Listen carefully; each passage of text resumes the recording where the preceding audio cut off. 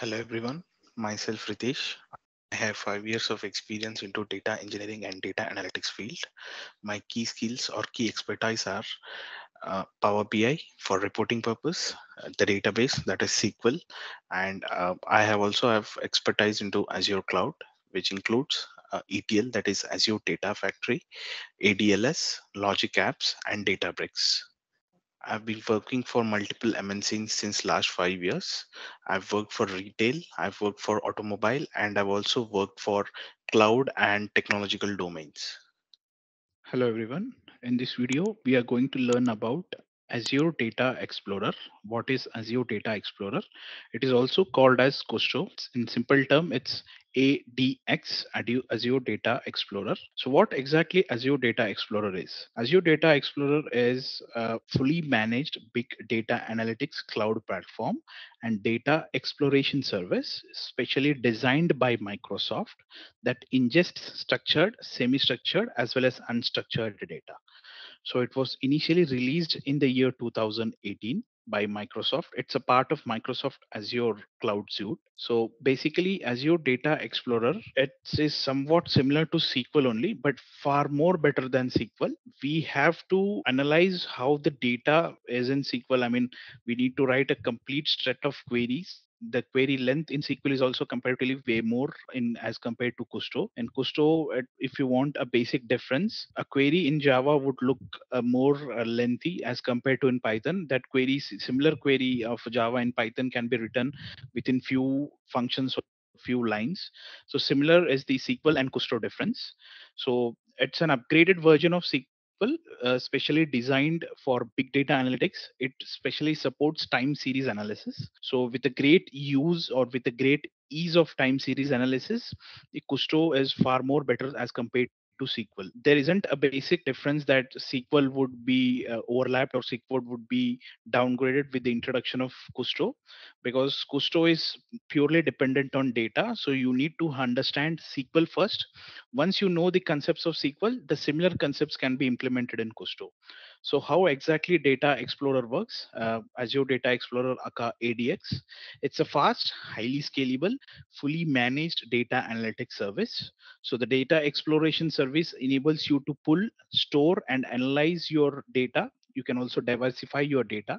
You can query terabytes of data within few seconds. If you query terabytes of data in SQL or any SQL tool, maybe a SQL Server, maybe Oracle, or maybe any SQL related components, so it would take few more minutes, or at times it takes hours also.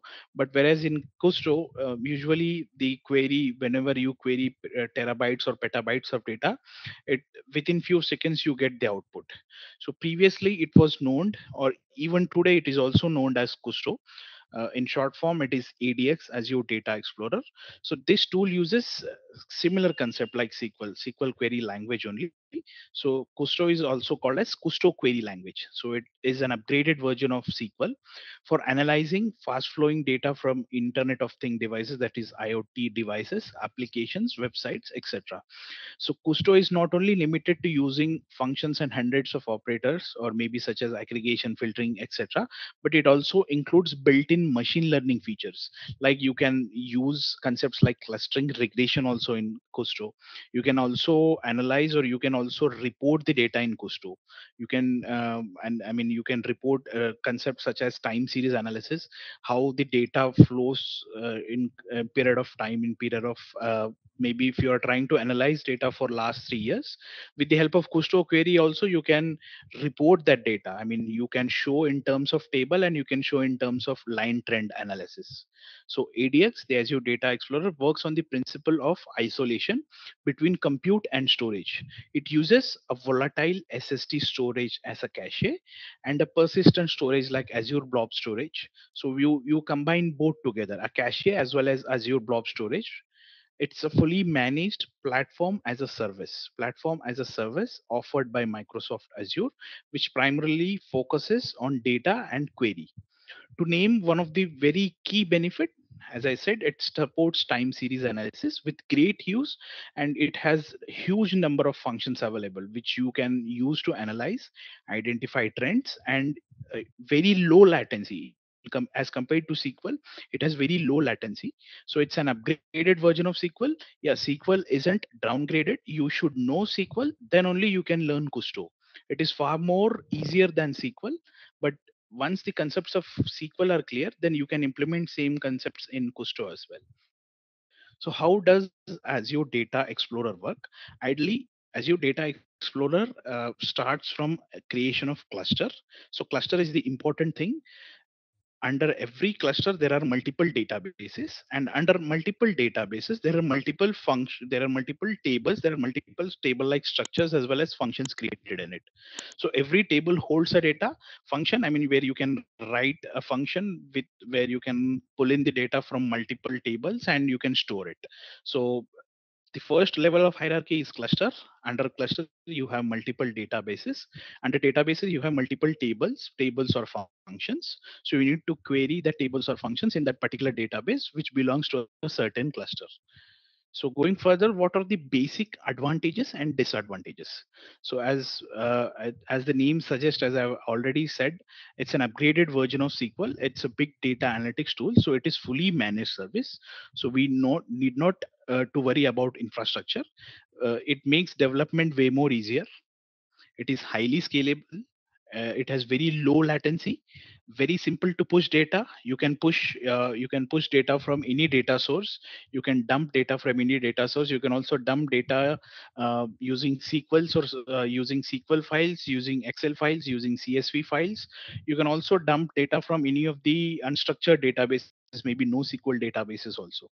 Optimized, it is optimized for time series analysis. Azure Data Explorer, it is heavily used by Microsoft for many number of years. Maybe it was introduced in 2018 and an upgraded version was introduced in 2019, but internally Microsoft was using for a long number of years.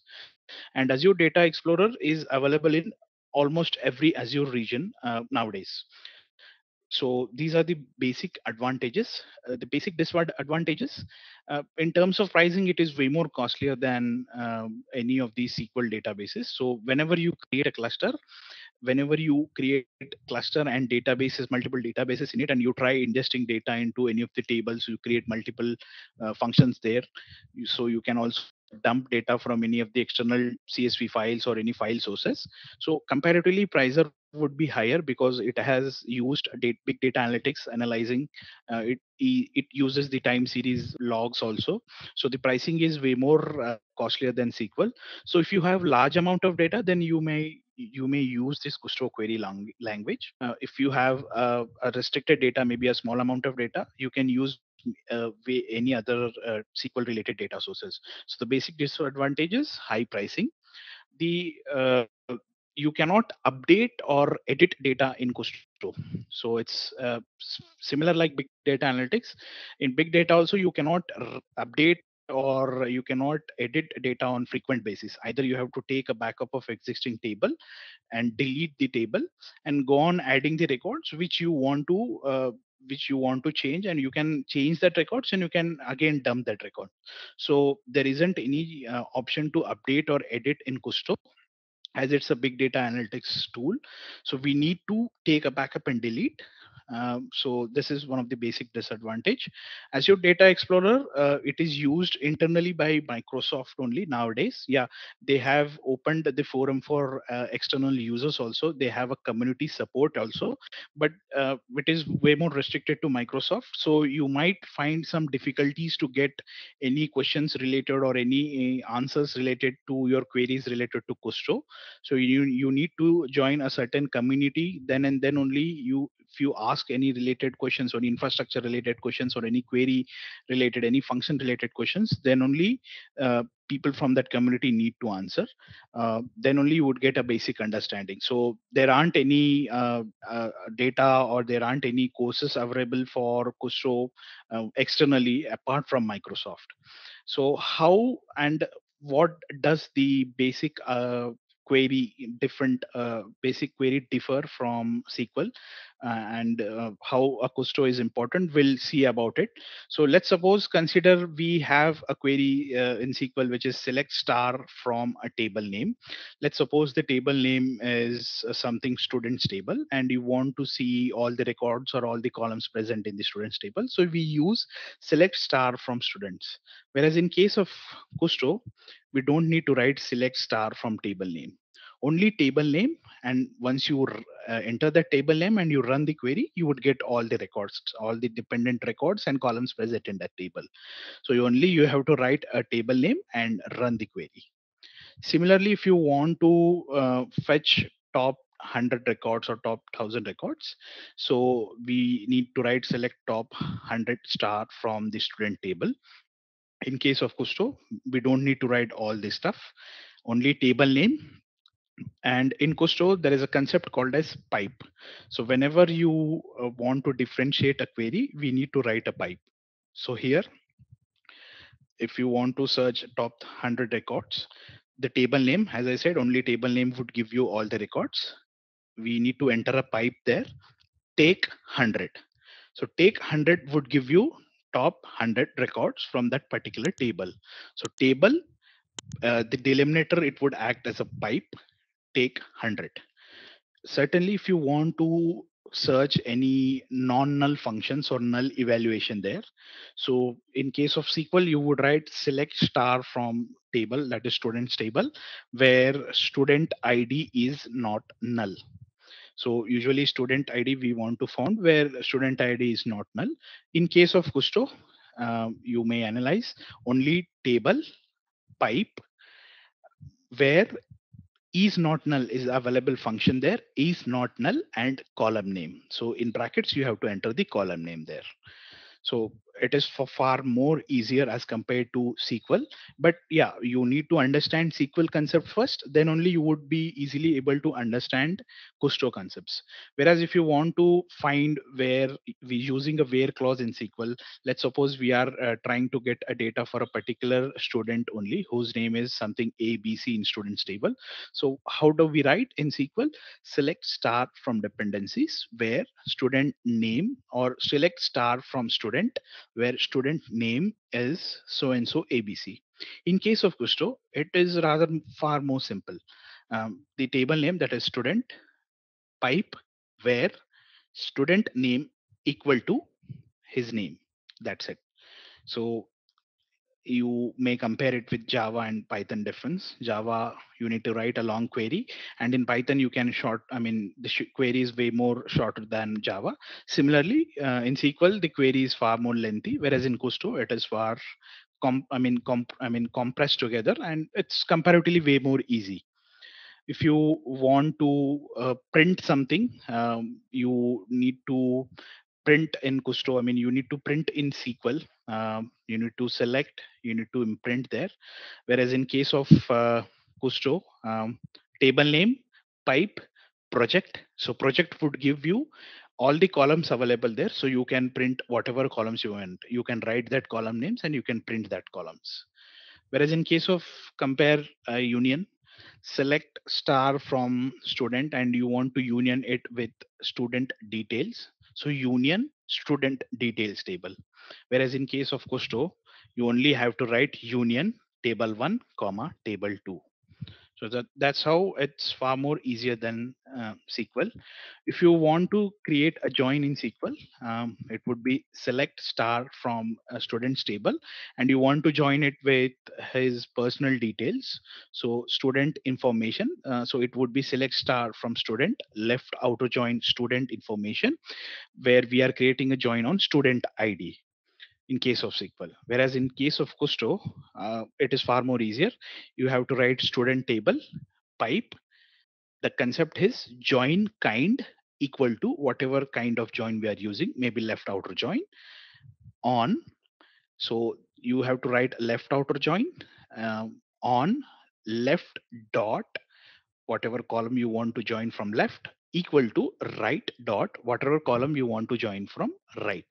So usually table name 1 pipe join kind left outer, table name 2 on on would give you left towards left which column you want, left dot column 1 equal to right dot column one, whatever column you want to join upon. So it is this is how the join query would work. If you want to uh, write an alias there, in case of SQL, you write select star from particular table as alias. I mean, if you are writing as an alias, whereas in case of Kusto, it would be table name pipe. So you are extending. In case of extend, you can write an extend or you can write project also. Project would give you whatever columns you have. In case of project, you can use project there if you want to project something but with a different column name or alias name. Project whatever column you want as an alias equal to the column present in the table, or else if you want to add or extend the column, you can use extend whatever column you name you want equal to the column present in the Kusto table. So it is far more easier, easy to understand, a very simplified language.